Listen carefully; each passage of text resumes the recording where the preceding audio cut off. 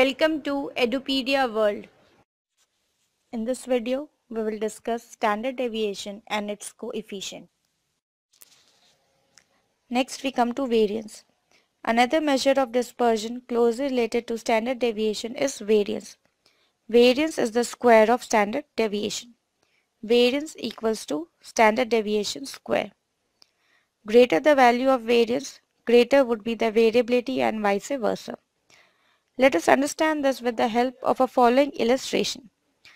The population in lakhs of districts are given to us and we have to find out variance. We will make the table of 4 columns. In the first column, we will write serial number, that is 1, 2, 3, 4, 5, 6, 7, 8, 9, 10, 11. In the second column, we will write population, which is denoted by letter X. We will arrange the data in ascending order. That is 20, 20, 22, 23, 23, 26, 27, 29, 29, 34 and 55. We will add up the values. We will get sigma x equals to 308. We will calculate mean, which is equals to sigma x divided by n.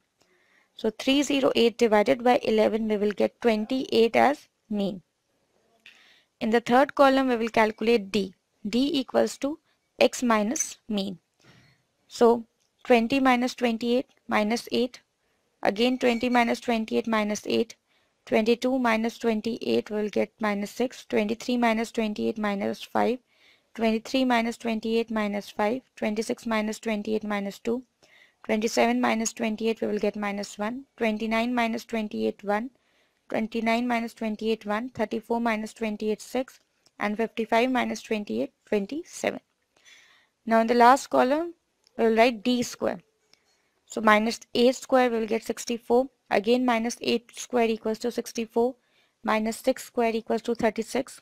Minus 5 square equals to 25. Again minus 5 square equals to 25. Minus 2 square 4. Minus 1 square 1. Again minus 1 square 1. Then 1 square 1. 6 square 36. And 27 square 729. We will add up the values. We will get sigma d square equals to 986. Now with these data, we will calculate standard deviation, which is equals to sigma d square divided by n under root. We will put up the values. We will get 9.47 as standard deviation. Now we will calculate variance. Variance equals to standard deviation whole square. So 9.47 whole square, we will get 89.68 as variance. In the same way, we can calculate variance in all the series. Now we come to coefficient of variation, which is another relative measure of dispersion. Coefficient of variation indicates the relationship between the standard deviation and the arithmetic mean. The relationship is expressed in terms of percentage. It is a relative measure of dispersion. It is also known as Karl Pearsons coefficient of variation, as it was introduced by Karl Pearson. It is a widely used measure of dispersion, especially when similar data are to be compared with respect to consistency or stability. For example, when we want to compare the stability in scores made by two batsmen in different innings. Higher value of coefficient of variation shows greater degree of variability and lesser degree of stability and consistency and vice versa. Symbolically, it is written CV, that is coefficient of variation, equals to standard deviation divided by mean multiplied by 100, where CV is coefficient of variation and X is arithmetic mean. Now we will see how coefficient of variation is calculated in the next slide. Let us understand coefficient of variation with the help of a following illustration.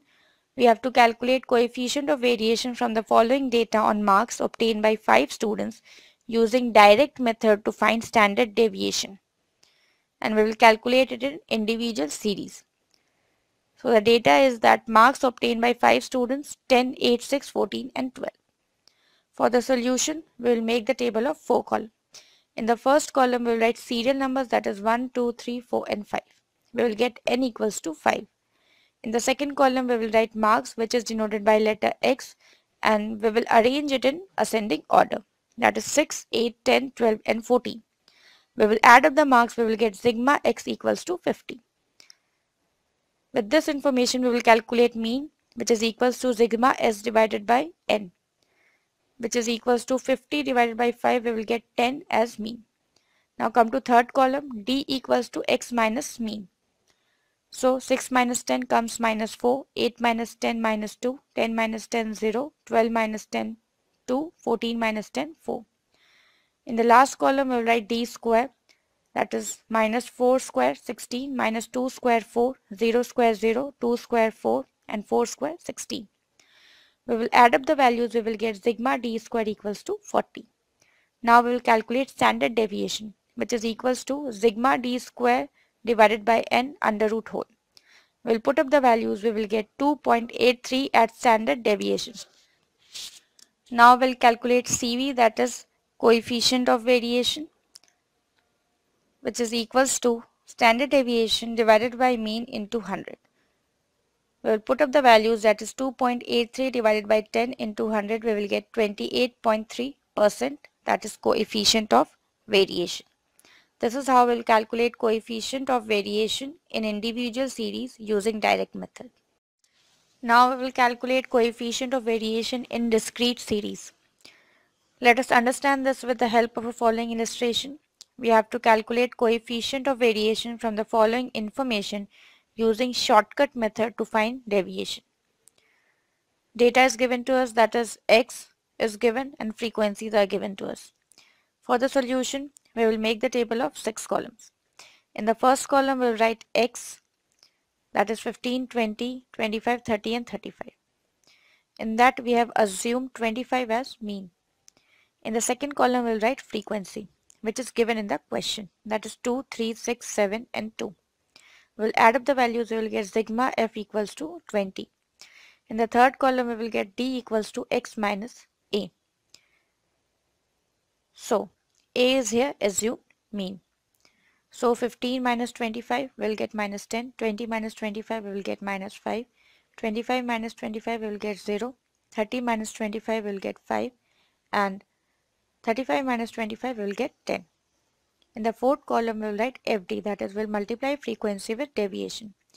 So 2 multiplied by minus 10 we will get minus 20, 3 multiplied by minus 5 we will get minus 15, 6 multiplied by 0 is 0, 7 multiplied by 5 equals to 35 and 2 multiplied by 10 we will get 20. We will add up the values, we will get sigma FD equals to 20. In the next column we will write D square. So minus 10 square we will get 100, minus 5 square we will get 25, 0 square 0, 5 square 25, 10 square 100. In the next column we will write FD square, we will multiply frequency with D square. So 2 into 100, 200, 3 into 25, 75, 6 into 0, 0, 7 into 25, 175 and 2 into 100 we will get 200. We will add up the values, we will get sigma FD square equals to 650. Now we will calculate standard deviation.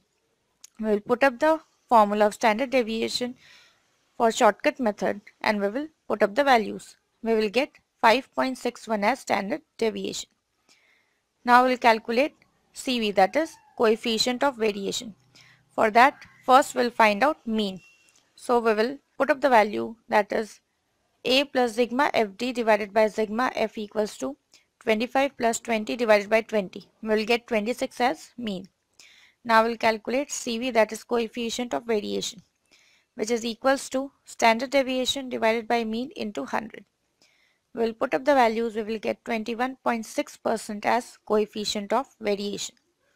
This is how we will calculate coefficient of variation in discrete series using shortcut method. Now we will understand calculation of coefficient of variation in continuous series using step deviation method. We will understand this with the help of a following illustration. We have taken the same illustration as we have taken in continuous series of standard deviation. So let's start with the solution. We will make a table of 8 columns. In the first column we will write down marks, which is denoted by letter X, that is 0 to 4, 4 to 8, 8 to 12 and 12 to 16. In the second column we will write down midpoints, which is denoted by letter M, that is 2, 6, 10 and 14. In this we have taken 10 as assumed mean. In the third column we will write down number of students, that is frequencies, 4, 8, 2 and 1. We will add up the frequencies, we will get sigma f equals to 50. In the fourth column we will write down d, which is equals to m minus a. So 2 minus 10 we will get minus 8, 6 minus 10 comes minus 4, 10 minus 10 0, 14 minus 10 comes 4. In the fifth column we will write d dash, which is equals to d divided by c, where c is common factor, that is 4 in this particular illustration. So minus 8 divided by 4 comes minus 2, minus 4 divided by 4 comes minus 1, 0 divided by 4 comes 0, 4 divided by 4 comes 1. In the next column we will write fd dash. We will multiply frequency with d dash. That is 4 multiplied by minus 2 comes minus 8, 8 multiplied by minus 1 comes minus 8, 2 multiplied by 0 comes 0 and 1 multiplied by 1 comes 1. We will add up the data, then we will get sigma fd dash equals to minus 15. In the next column we will write d dash square. That is minus 2 square comes 4, minus 1 square comes 1, 0 square 0, 1 square 1. And in the last column we will write fd dash square. We will multiply frequency with d dash square. That is 4 multiplied by 4 comes 16, 8 multiplied by 1 comes 8, 2 multiplied by 0 comes 0 and 1 multiplied by 1 comes 1. We will add up the values, we will get sigma fd dash square equals to 25. Now we will calculate SD, that is standard deviation. We will put up the formula and we will put values in it. We will get 3.26 as standard deviation.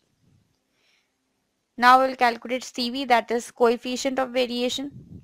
For that, first we have to calculate mean, which is equals to A plus sigma FD dash divided by sigma F multiplied by C. We will put up the values and calculate it. We will get 6 as mean. Now we will calculate CV, that is coefficient of variation. Standard deviation divided by mean multiplied by 100. That is 3.26 divided by 6 into 100 comes 54.3%. This is how we will calculate coefficient of variation in continuous series using step deviation method to find standard deviation. Now we come to merits and demerits of standard deviation. First we will discuss merits of standard deviation. Based on all values of the series. In other words, it's take into account every item of the series. Second, standard deviation is rigidly defined. It is an exact and definite measure of dispersion and it is widely used measure because of this feature. Next, it is capable of further algebraic treatment. That is, it can be used to find combined standard deviation of two or more series if standard deviation of all the distribution is known. And the last merit, that it is least affected by fluctuations in sampling because samples are based on all values of the series. Next we come to demerits of standard deviation. It is difficult to calculate as compared to other measures of dispersion. It is unduly affected by extreme values of the series as it is based on all the items.